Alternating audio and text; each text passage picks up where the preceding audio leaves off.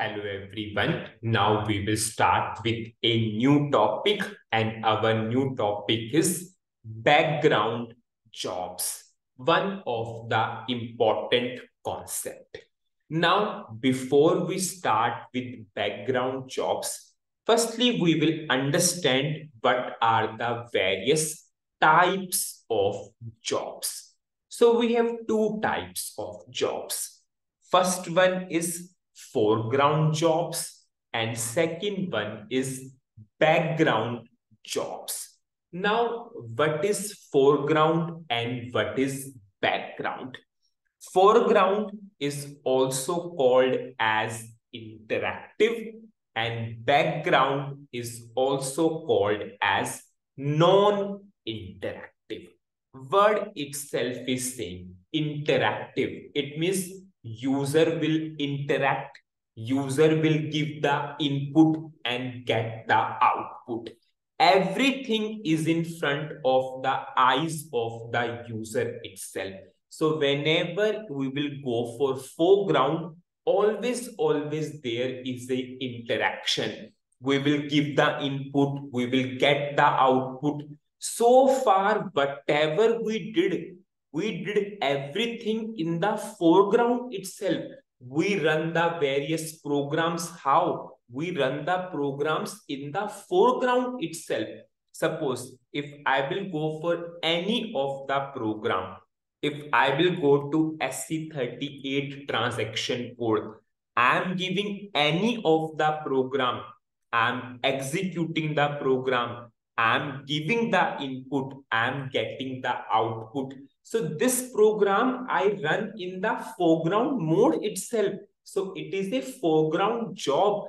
User is giving the input, user is interacting. Everything is in front of the eyes of the user. So this is called as foreground, or this is called as interaction, interactive. Now, what is background? Background means non-interactive jobs. Non-interactive means we will not interact at all. We will not give the input to the program. The program will run by its own in the background. Word itself is saying it is in the background. I will not be able to see that. I will not be able to give the input. I will not interact. It will run by its own, whatever the time will be given to that particular program. Suppose we are saying this program will run at 10 a.m. in the morning. So it will run automatically at 10 a.m. in the background. I will not give the input. I will not execute. It will run by its own in the background. So foreground is called as interactive and background is called as non-interactive. So what is background jobs? Background jobs are the non-interactive jobs that perform their work in the background. They will run in the background without affecting the normal operations. Suppose I'm saying I'm working in the SAP system. I'm running so many programs in the foreground. So my foreground programs will never impact, and in the background programs are running by their own. Background programs are doing their own job. They are never affecting the normal operations of the program. And yes, once you define a background job, system will make sure that the job will run at that particular time. The background job will run at that specified time. Just now we took the example. Suppose we are saying this program will run at 10 a.m. in the background. So it will automatically run at 10 a.m. in the background. And in the foreground, my process will be as it is. Now we will proceed further. Background jobs run in the background without any user input. User will not give the any input at all. Yes, because they will run by its own and can be scheduled to run when the system load is low. This is extremely important point. Generally, whenever we will schedule a program to run in the background, we will always go for that time when the system load is very low. Generally, in the night, we will always schedule the background jobs. Now, for this, we will go for a simple example. Those especially who are working in corporates, they can understand this point very well. Suppose at the end of the month, whenever there is a last working day of any month, everyone is getting the salary slip in their mail inbox. How? Suppose I'm saying there is a organization which has 5 lakh employees. So do we run the program in the foreground for those 5 lakh employees? Suppose that program is taking 5 hours to generate the salary slip of 5 lakh employees.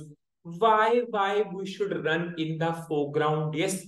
So these kinds of program always run in the background at the last working day of every month. Yes, there is a system schedule that this program will run in the background and will generate the salary slip of 5 lakh employees. Those who are working in foreground, their work will be as it is, and the program is running in the background for 5 hours. So our normal operations are as it is. Generally, if you see someone is getting the salary slip at 1 o'clock, someone is getting the salary slip morning 5 o'clock. How? Because that program is automatically running in the background and generating the salary slip of so many employees. Yes. And at that time, yes, system load is low. So we are scheduling the background jobs at that point of time. Suppose I will go for simple example. Suppose there is a customer, okay? Now, customer is saying after every 5 or 6 hours, I will place a file in AL11 transaction code. Suppose I will go for simple example. You know, AL11 is the transaction code for SAP directories. Suppose what customer is saying, in this any of the directory, I'm getting a file after every 5 hours. Now you need to upload that file into SAP system. Suppose you need to put that data into one table. So what we will, so it means what if we will go for foreground, it means someone needs to be there who will run that program after every 5 hours. So customer is saying why a person is required who will run the program after every 5 hours. So in that case, we will schedule the program in the background. That program will take the data from this directory and put into the table of SAP, and we will schedule that program to run after every 5 hours. So after every 5 hours, it will take the file from the directory and upload into the SAP system. Just see the importance of background jobs. Whenever we have huge amount of data and the programs are taking 2 hours, 3 hours to run. So at that time, we will never run in the foreground. We will schedule those programs in the background whenever the system load is low. And in the projects, background jobs are widely used. You can take the real-time examples itself. Generally, Saturday and Sunday, banks are closed. So how your checks are getting cleared, how your transactions are done, because everything is running in the background itself. They scheduled that, okay, this program will run at this particular time and it will clear all the checks. So this is the importance of the background job. And the last is the most important point in terms of the importance of background job. There is no manual effort, because we will not give the input, we will not run the program. There is no dependency on a man, there is no dependency on the user itself, because they will run by their own at their scheduled time. And it is just like a automation.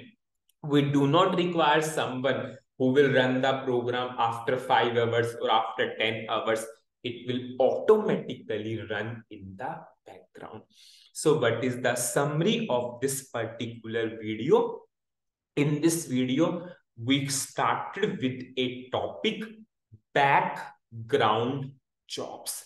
Jobs are of two types, foreground, background. Foreground means interactive. Background means non-interactive. Yes, interactive means you are giving the input, you are executing, everything is in front of your eyes. But in case of background, they are non-interactive. We will not give any input, we will not go for any action. They will run at their specified time. And background jobs never affect your normal operations of the system. Suppose if I am working in the system, I can continue my work as it is, and in the background normal jobs are running and running. Yes, and whenever we will give the time to the background job, yes, system make sure that that job will run at that particular time. Now, after that, we covered, yes, in case of background job, yes, there's no need for the user to give any input. And yes, whenever we will go for background jobs, generally we schedule at that point when the load on the system is low. We took the real-time examples of how the salary slip is coming into the inbox of every user, how banks are working. Suppose just now we took the real-time example. If customer is placing a file into AL11, how that particular file after 6 hours will go to SAP table. At that time, user will not run the program after every 6 hours. The program will be scheduled in the background, which will automatically run after 6 hours. And the most important advantage we covered, because there is no dependency on the user, the manual efforts is completely reduced. Yes, and it's just like a automation itself. In the next video, we will see what are the various categories of background jobs, what are the various status of background jobs. Then we will start with the practical part for the same. So that's it in this video. Thank you.